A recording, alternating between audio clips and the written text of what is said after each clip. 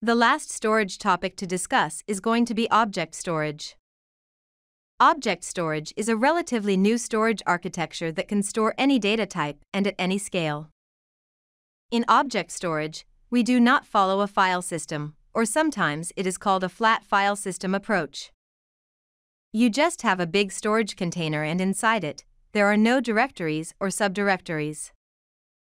Just one big flat container that you write files directly to, and these files are now going to be called objects. Because of this unique file system, this allows us to really scale. There is virtually no limit to the maximum size of your storage container or a limit to the maximum number of objects that you can write to it. Every object has multiple components. The data itself, metadata, which is a description of the data like the type and size, and lastly a unique key for the object to uniquely recognize it in these massive storage containers. Clients use HTTP protocol to read and write objects, but we do not call them read or write requests. Instead, we call the get and put requests. The main object storage service from AWS is Amazon S3, Simple Storage Service. Your storage containers are called buckets.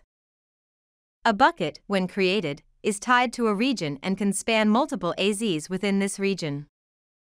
S3 buckets offer unlimited capacities.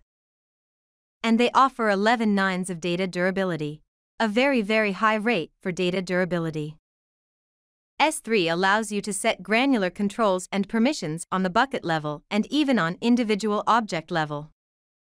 When you put an object to an S3 bucket, you can choose from multiple storage classes that offer different retrieval performances at different pricing options for different use cases. So let's study these storage classes in more detail.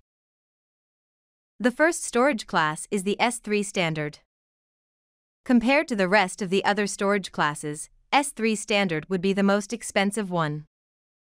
It offers low latency and high throughput for data that is considered to be very hot. The data that is expected to be frequently accessed.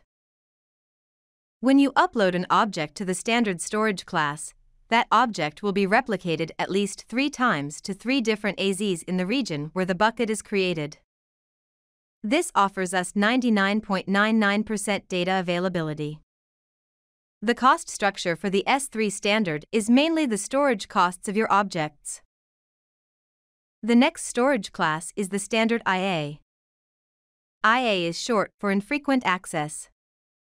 If my data is not very hot and is not expected to be frequently accessed, I can use the standard IA and save on storage costs while getting the same performance as the S3 standard.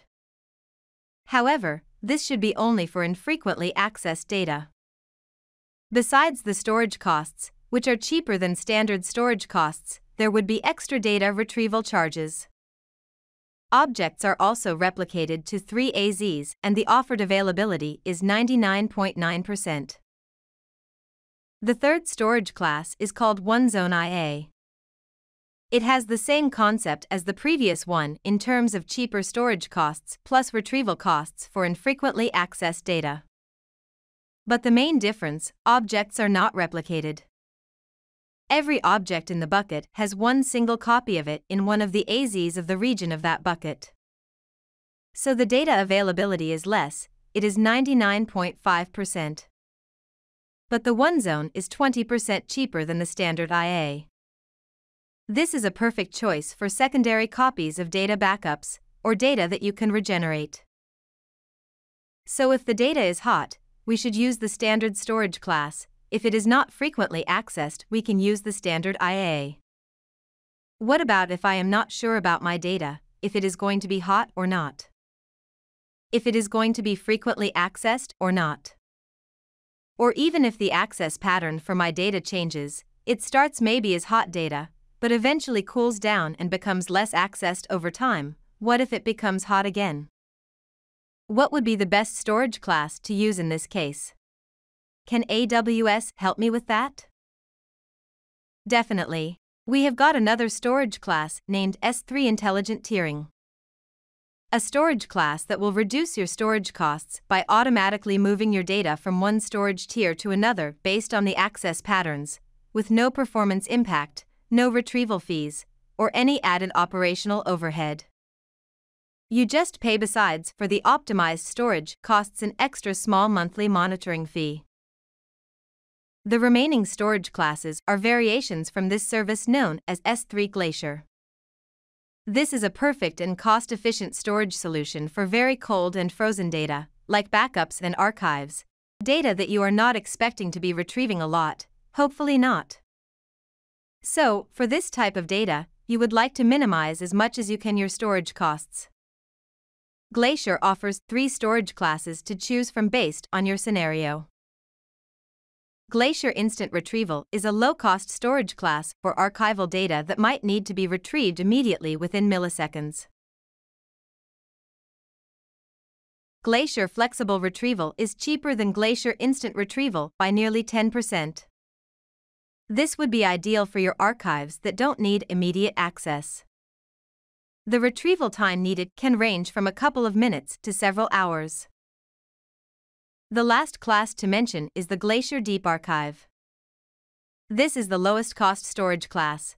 Imagine you need to keep your backups for the last 10 years, for the sake of compliance. You would like not to spend too much money on that. You do not expect to retrieve them anytime soon. You can use Glacier Deep Archive and maximize your savings, but when needed, expect retrieval time to be within 12 hours. The final topic remaining to conclude this lesson is going to be about S3 lifecycle rules and policies. S3 lifecycle configuration allows you to define time-based policies either to transition your objects from a storage class to another cheaper storage class or even set expiration policies when to delete your objects. Look at this example. You upload a new object. It is expected to be frequently accessed, so we use the standard storage class. We can set a rule that after 30 days, when the object cools down a little, move it to standard IA. Then after 6 months, it becomes rarely accessed, so we move it to the Glacier Instant Retrieval, just in case someone needs to retrieve it. Then maybe after 1 year, the odds of someone requesting access become less and less, so we move it to Glacier Deep Archive and keep it there for 5 years. Then after that, we automate the deletion of such an old object.